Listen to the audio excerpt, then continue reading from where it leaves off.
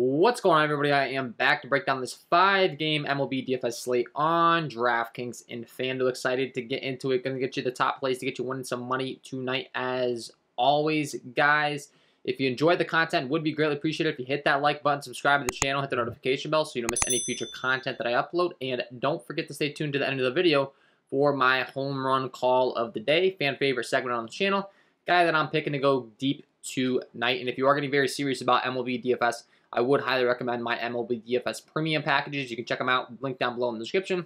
Patreon.com/KJK_DFS. I do offer a PrizePicks MLB package, a DraftKings FanDuel MLB package, and if you do play DraftKings, FanDuel, and PrizePicks, you can go ahead and get the combo package and you get access to both at a discount. So, without further ado, guys, let's get into it. We're going to go we're going to talk about pitchers first, and then we're going to get into batters on the latter half of the video.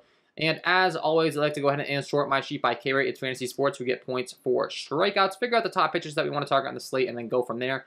And the top guy is going to be Max Scherzer, returning to Washington tonight to face his former team. Comes in with a 33.2% K-rate overall, a 15.5 swinging strike rate, 37% K-rate to righties, and a 29.5% K-rate to lefties. So absolutely dominant across the board. We know that, but he is in particularly really dominant against right-handed hitting.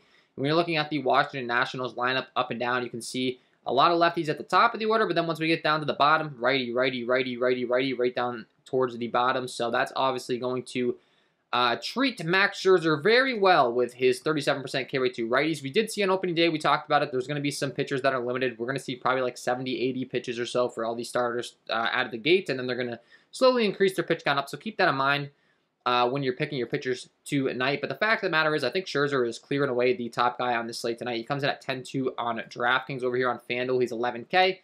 You're going to have to pay up a little bit for him, and like I said, with the pitch counts being limited, you can always make an argument to maybe pay down early in the season. So if that's your case, I don't hate it. It's really going to come down to your stacks that you're wanting to roll out. Are they expensive enough to have to drop down to another guy, and are there enough quality options to drop down to, which we're going to talk about as we go along here. But Scherzer, without a doubt, top option on the slate. Phenomenal play tonight. And gets a pretty great matchup taking on this Washington Nationals squad as well that I'm not too worried about looking at their lineup up and down. They do have quite a few guys with, right around a 20% plus K rate. That's going to treat Scherzer pretty well. So, Charlie Morton second on the slate. He's taking on the Cincinnati Reds. He comes in with a 27.9% K rate overall. Good ground ball, fly ball stuff, good hard contact stuff. Clearly the top pitcher on the slate across the board as far as that stuff's concerned, with a 24.4% K rate to righties and a 31.9% K rate to lefties. Actually, the opposite of Scherzer, the guy we just talked about, actually is more effective against left-handed hitting, ironically, and he can rack up the Ks against those lefties. And we're looking at the lineup that he's going to face today against the Cincinnati Reds. Up and down, you can see, pretty well-mixed blend of lefties and righties overall, but also the Vegas lines, they do have him as a 190 favorite. That's something I forgot to talk about with Max Scherzer as well. He's a 182 favorite, so obviously, going as deep into the game and getting the win is ideal for our fantasy lineups. Scherzer, a 182 favorite. Charlie Morton, a 190 favorite. They are the two heaviest favorites on the slate, so that's automatically going to make them pop in your projections. Just as far as, being able to go the distance, get some strikeouts, and get that win, I do like these two guys' odds of doing it the best. And Charlie Morton is pitching in a pretty good pitcher's ballpark for the most part in Atlanta. You can see the Atlanta Braves Stadium, Truist Park. Plays pretty neutral in the outfield, but it's not exactly the best hitting environment either, so never a complaint, of course, anytime we can get a pitcher in a good pitcher's ballpark. There's definitely some better pitcher's ballparks out there, but Atlanta, not a bad one. So we can deal with that in a 190 favorite. And good stuff across the board, once again. And then you get a little bit of a discount off him as comparison to Scherzer. You can go down to him at 8.4 on DraftKings. Over on FanDuel, he's down to 9K. So once again, if you need the more expensive stacks, we're going to talk about the stacks on the second half of the video, or the bats. Charlie Morton could be a good option for you. Third on the list, we have Jose Berrios taking on the Texas Rangers, 25.9% K rate overall, 24.6% K rate to righties, and a 27.2% K rate to lefties. Is very, very good across the board as far as hard contact, slugging, all that stuff against righties, but he does have his fair share of issues against lefties, although the K rate does climb up. And the Texas Rangers have a much different looking lineup this year. They've made some major improvements now with Marcus Semien and Corey Seager adding to the mix. They still only do have a 3.86 implied run total, though, which I do think kind of speaks volumes to what Vegas is expecting here. I don't think they're expecting Berrios to have much of an issue going through this lineup, which is kind of crazy. There's definitely some high K rate guys throughout the middle of the order when you're looking at the Texas Rangers lineup. Mitch Garver, Nate Wow, Adolis Garcia specifically. These three guys really do strike out at high rates, 35, 24, and a 29% K rate in the heart of that order. So certainly some strikeouts to be had in the middle order. The top and the bottom, though, there are some pretty low K guys, so a nice, well-balanced lineup. But I do like the fact that he's a 179 favorite. We know the Toronto Blue Jays offense is certainly going to supply him with some run support every given night. They have a very good lineup, and he's, once again, another guy you can be pivoting to in your tournament lineups, and Vegas does like him quite a bit here. 3.86 implied run total for the Rangers, 3.58 for the Reds, and a 3.85 for the Nationals. So all these guys kind of hovering right around the same implied run total. Obviously, the bullpens and stuff is factored into that run total as well. But just to give you kind of an idea of what Vegas is expecting here. When we're looking at the price tags, Berrios is 8.9 over there on DraftKings. You get a nice discount to Charlie Morton if you want to go there. And same can be said on FanDuel. So if you're having to decide between the two, I mean, that's kind of a close call. That'll be up to you. I tend to think I lean towards Charlie Morton, though. Just based on the matchup, the K upside, the sharpness, especially if there's going to be limited pitch count. I just think Charlie Morton might be able to get you more strikeouts with a limited amount of pitches in comparison to Jose Berrios. So Josiah Gray taking on the New York Mets is really a guy that I'm not too interested in. He has a walk issue. He has a hard contact issue. He's really not that great across the board. And the fact that he has a decent K rate is really the only thing that's making him stand out up here against the New York Mets. But I think that's a little bit scary to be targeting. Sean Manaea against Arizona. It's certainly a guy you could be going to. He does have a 22.8% K rate to righties, a 30% K rate to lefties. He is more dominant against lefties. Looking at his matchup in Arizona, they do have a 4.12 implied run total. It is in Arizona, which is a pretty decent hitter's ballpark. In the Diamondbacks really don't strike out much to lefties is my only concern here, but I think he could probably go deep into the game. There's not a lot of really friendly strikeout matchups on this slate outside of the Angels, I would say. And the Angels still have a pretty hefty implied team total against Jake Odorizzi. So, Sean Manaea, I don't hate if you want to go to him. It's like, do we really want to pay 8.8 for Sean Manaea when we can go up to Charlie Morton, when we can go to Jose Berrios? I'm not quite sure he's on their level yet. For me, in my book, and the pricing over here on DraftKings, FanDuel is favoring Sean Manaea as far as like his price tag being up a little bit more. I tend to think I'm gonna have to dig into the numbers. Of course, this is kind of a first look video. As I go throughout the day in my, my final core plays, my cheat sheet, my top stacks for you premium content members, I'll have this dialed in. But I tend to think he's gonna fall behind those other guys that we just discussed. And then the rest of the way, I don't think these guys are guys I'm really gonna be too interested in. Sam Martin, we have a really limited sample size on him, but he gets to take on an Atlanta Braves matchup that's just not fun to be facing. They have a 4.92 implied team total. That's gonna be a no for me. I think that's getting a little bit too cute. If I had to pick one more guy, it probably would be Jake Odorizzi, and that's simply because the LA Angels do have a pretty hefty K lineup through the heart of the order with guys like Adele, Marsh, and Stassi striking out a lot. But the Angels do have a 4.75 implied team total, and Jake Odorizzi has less than impressive numbers. So for me, I really think going down and digging into these cheaper guys is a little bit dicey to me tonight. Maybe a Merrill Kelly, but the Padres have a 4.88 implied total. So, once again, I kind of think we kind of already covered the pitchers that we're looking to go to tonight. Switching on over to bats, as always, I like to go ahead and sort my sheet by skill interactive ERA, Sierra, worst to best. It's a good way of determining how good a pitcher's been so far over the last couple of years and how good he's expected to be in the future. I got the last 2 years dialed into this data. Reed Detmers is the worst on the slate. He was terrible last year. We do have a small sample size, granted, only a 15 innings pitch sample size. But the fact of the matter remains he gets to take on a Houston Astros lineup tonight. That's one of the most difficult matchups in the league. He really didn't have a high strikeout rate. He gave up a 5.15 slugging to righties, a 5.91 slugging to lefties. So of the small sample size that we have so far out of him, it's not good, and the Astros do have a 4.75 implied run total, and they do get to play in LA, which early in the year has 85-degree temps in comparison to playing in, Washington, where it's 59 degrees, Atlanta, where it's 52 degrees. Arizona, there's a dome. Toronto, there's a dome, so those two you can kind of have neutral factors, but 85 degrees with 8-mile-an-hour winds blowing out is great weather at this time of the year, and the Astros certainly going to be intriguing targets tonight. They have some right bats that really do hit left-handed pitching well. Guys like Jose Altuve, Diaz, Alex Bregman, Yulieski Gurriel, Jeremy Pena, Chas McCormick is a guy that has a lot of power at the bottom of this lineup in the 8th spot. That might go overlooked. I think Martin Maldonado is a great catcher to be targeting against lefties. DraftKings, you have to play catcher. FanDuel, you don't. So maybe getting a little contrarian with playing a catcher in your stacks isn't always a bad idea. So I do like the Houston Astros bats for sure. And then you can play the lefties. Even though it's lefty on lefty, if they're able to get Detmers out of the game early, get to the bullpen, maybe you get like a Tucker and a Yordan Alvarez low-owned. Very, very talented hitters in a great game environment, and they are on the road in LA, which means they get guaranteed at-bats in the top of the 9th inning. And when you're looking at the LA Angels hitting environment, it's pretty neutral, but I will say I do think that Angel Stadium isn't as bad for home runs as some people think.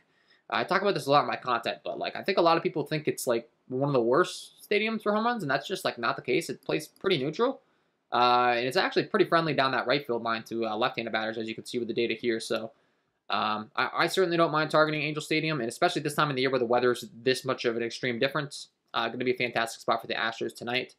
Josiah Gray taking on the New York Mets. We talked about him. He has a hard contact issue. He does have some strikeout upside with a high swinging strike rate of 14.3% and a K rate of 24.8. So you could take some shots on him in your tournament lineups tonight. From a pitching aspect, it's going to be high risk, high reward for sure. But the New York Mets really don't strike out that much either, looking at their lineup up and down. So for me, it's a little bit scary. But it does give up a 524 slugging to righties, a 484 slugging to lefties. Really, really bad against both-handed Nissa pitchers. I mean, the ground ball, fly ball stuff's not good. The hard contact stuff's good. The slugging is not good, man. So I think targeting some Josiah Gray is not a bad idea. The only downside is that it is bad weather. It's only 59 degrees. This game is expected to play, though, from the weather report I saw so far. It does look a little bit dicey as far as like being wet in less than ideal hitting conditions, but it's in Washington. It is a big ballpark upgrade for the New York Mets compared to their home stadium in New York. So Nationals Park does play pretty great, especially down the left field line to those right-handed hitters. But across the board, I mean, even to right, it's a pretty phenomenal hitting environment in Nationals Park. So I like targeting it, and I do like targeting the Mets tonight. Like as I said, Josiah Gray, really not good outside of the strikeouts. So, but when you're looking at the New York Mets lineup up and down, as far as like the guys with high strikeout rates, not really anyone. Even Pete Alonso only comes in at like a 20% K rate. Escobar does have a 23.3% K rate, and James McCann does have a 29% K rate. But outside of that, they're all hovering right around 20% maximum, which really isn't that bad. You have Brandon Nimmo at the top, Starling Marte, Francisco Lindor, Pete Alonso, Robinson Cano is probably going to get in the lineup, Eduardo Escobar, Jeff McNeil, Mark Canha. I mean, this is a very good lineup. And a lineup that really doesn't strike out that much, and a lineup that gets to take on a guy that gives a lot of hard contact, a lot of fly balls. They get that ballpark upgrade, so I certainly think the New York Mets are interesting tonight. Jake Odorizzi taking on the LA Angels, another guy really bad in the ground ball, fly ball, hard contact categories. Gives up a 467 slugging to righties, a 416 slugging to lefties. So once again, a guy that I feel comfortable targeting. Pretty bad against both sides of the plate, to be honest with you. He has a walk issue against lefties. Against righties, he doesn't walk nearly as many, but he still gives us a lot of hard contact, still a lot of slugging. The Angels have a guy that's a pretty good hitter. You might have heard of him before, Shohei Ohtani, and another guy that you might have heard before that's a pretty decent hitter as well, Mike Trout. So I think both those two guys certainly do look intriguing on this slate tonight. Low strikeout rate for Odorizzi, a lot of hard contact in LA. You get that warm weather out there in LA, so certainly does look appealing to be targeting a Ohtani, a Trout tonight, a Jared Walsh, and Anthony Rendon, Joe Adell, Brandon Marsh, two young studs. You're looking for one of them to break out. Like I said earlier, if you want to target Jake Odorizzi, these guys do have really high K rates from the last season. Like Joe Adell, Brandon Marsh, and Max Stassi all strike out at a 30+% clip in the 7-5 and the 5, 6, and 7 hole here. But still, like I said, Odorizzi does give up a lot of hard contact, so you're going to want to be targeting the Angels as far as I'm concerned. You're stacking up the Angels or you're playing Jake Odorizzi. If you want to go the Odorizzi route, I think it's a high-risk, high-reward option. So, but I do think the Angel stack is pretty great, and like I said, the hitting weather just really stands out in LA compared to all these other spots on the slate, so that is worth noting. John Gray taking on the Toronto Blue Jays. He's finally out of Coors Field. I think John Gray's a really good pitcher. His numbers, I think, are somewhat worse than they would be if he didn't pitch in Coors Field previously. Now he's out of there. He's no longer on the Colorado Rockies. He is on the Texas Rangers, however, though, which they also have one of the best hitting environments in baseball. But he is pitching in Toronto tonight. So I guess you could say it's a little bit of a ballpark upgrade for him in comparison to the home field. Looking at the Blue Jays Stadium and Rogers Center, does play pretty neutral for the most part, but not quite as friendly as Texas, that's for sure. So I guess a little bit of an upgrade. Still not the best pitching environment, but he gets to take on our Toronto Blue Jays squad tonight. That's a really good lineup up and down. That's the problem. This is going to be really scary to be targeting, so I think we wait on John Gray. He's a low-owned guy. If you want to take some shots on a tournament, sure. But, I mean, the Blue Jays, they're so good, and they also just don't strike out. Their lineup's loaded up and down, and they don't strike out. I mean, you got a guy, Teoscar Hernandez, who strikes out at 27%, and Matt Chapman, who strikes out at 34%. But other than that, I mean, this lineup's just solid up and down. They can hit for power. They can hit for contact. They're disciplined hitters. So, for me, it's a little bit scary going to, you know, John Gray as far as his pitching and then targeting him. When you're looking at his splits, he is much better against righties than lefties. So lefties is where I think we want to target him with the Blue Jays the most. The ground ball, fly ball stuff's just really good against righties. Obviously, the Blue Jay hitters do have some elite right-handed hitters in George Springer, Vladimir Guerrero, Teoscar Hernandez. And the problem is actually they really don't have any lefties. So I think this is a spot where maybe not getting too high on Blue Jay stack and not getting too high on Gray either.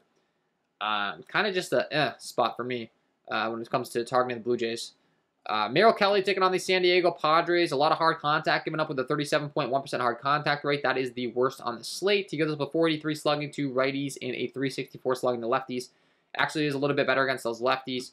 Overall, they're pretty neutral across the board. And Merrill Kelly is a guy that had a big year last year, but honestly, I'm just like not scared of targeting him. Anytime I see Merrill Kelly on the board, I feel comfortable stacking him.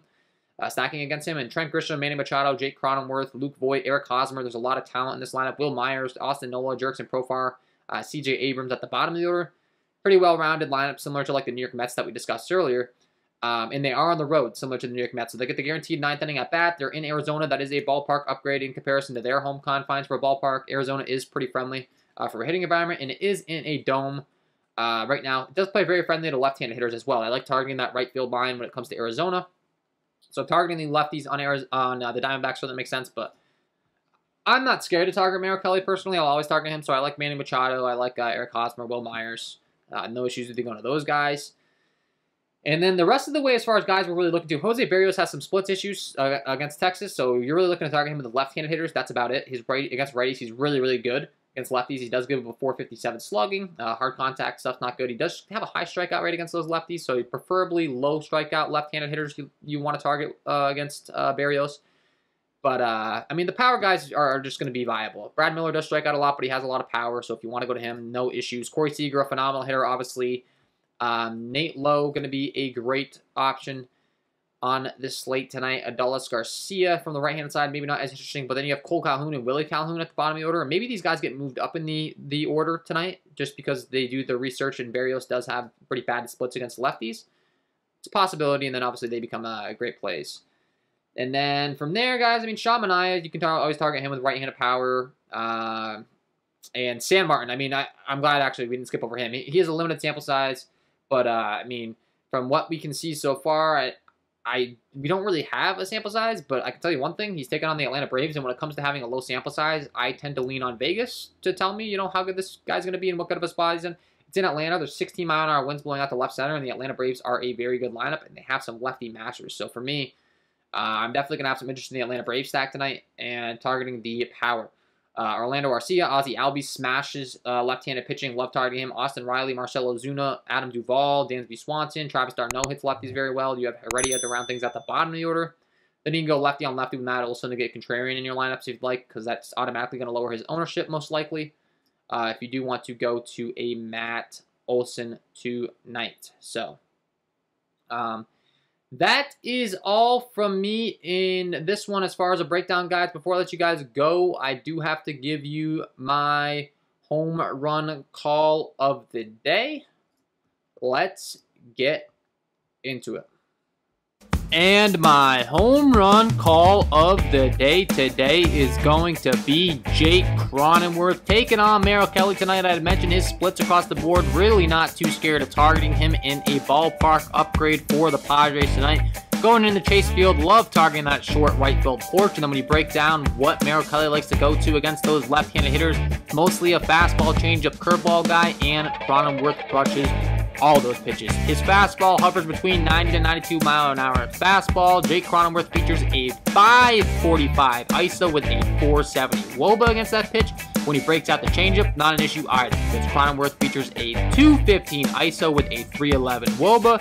And lastly, the curveball Cronenworth crushes as well with a 370 ISO, 546 WOBA. Love this spot for Jake Cronenworth. Get him in your lineups because he is my home run call of the day.